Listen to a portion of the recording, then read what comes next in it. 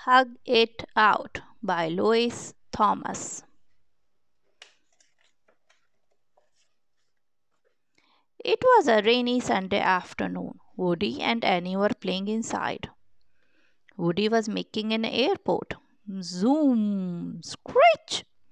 Annie was building a town. Good morning, everyone. Everything was perfect until they both reached for the car. Hey, that's mine, Woody said. He wanted the car to pick up travelers from his airport. No way, it's mine, Annie said. She needed the car to cruise through her town. Mom, Woody called. Mom, Annie called louder.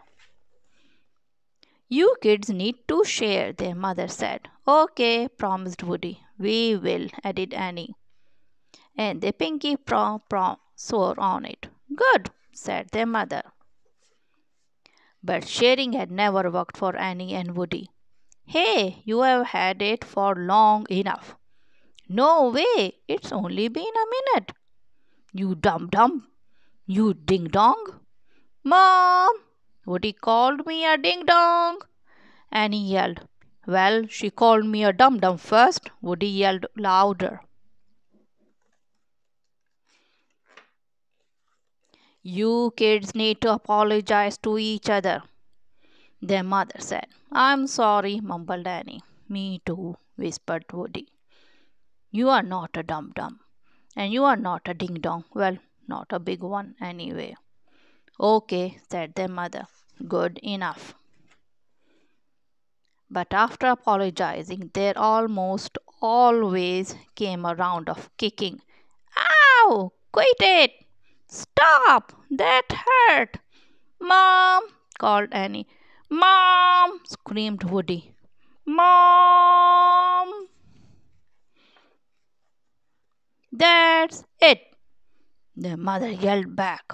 I'm sick and tired of you two fighting. From now on, anytime you argue, you are going to have to. Oh no. Hug it out. Hug it what? Hug it who? Hug it how? Hug it huh? Hug it out, Mom said again. Now get together and hug.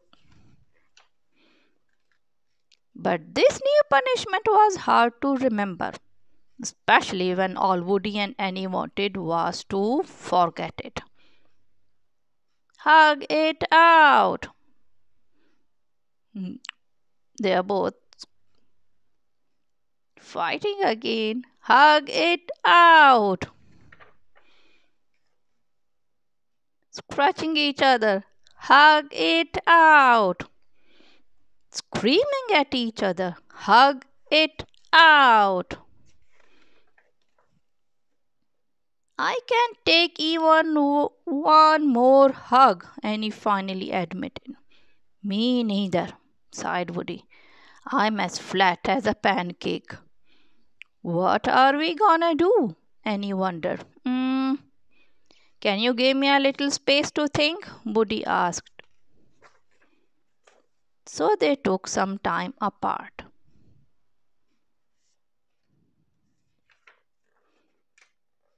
Woody played with his planes. They traveled from Paris to Rome and crossed the ocean to New York. Annie played with her town. She delivered papers, put out a fire, and rescued pets. And they both found a way to play with the car. Interesting. In fact, they had been playing happily on their own for so long that they almost did not notice they had not hugged in a while. Hey, Annie, Woody said, I kind of miss you. Annie finished. Do you want to? Woody asked. Mom! Annie screamed. Mom! Woody screamed louder. Hug it out, their mother yelled back. And they did.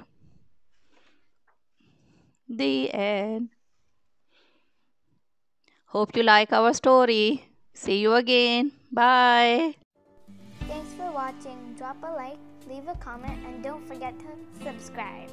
Bye!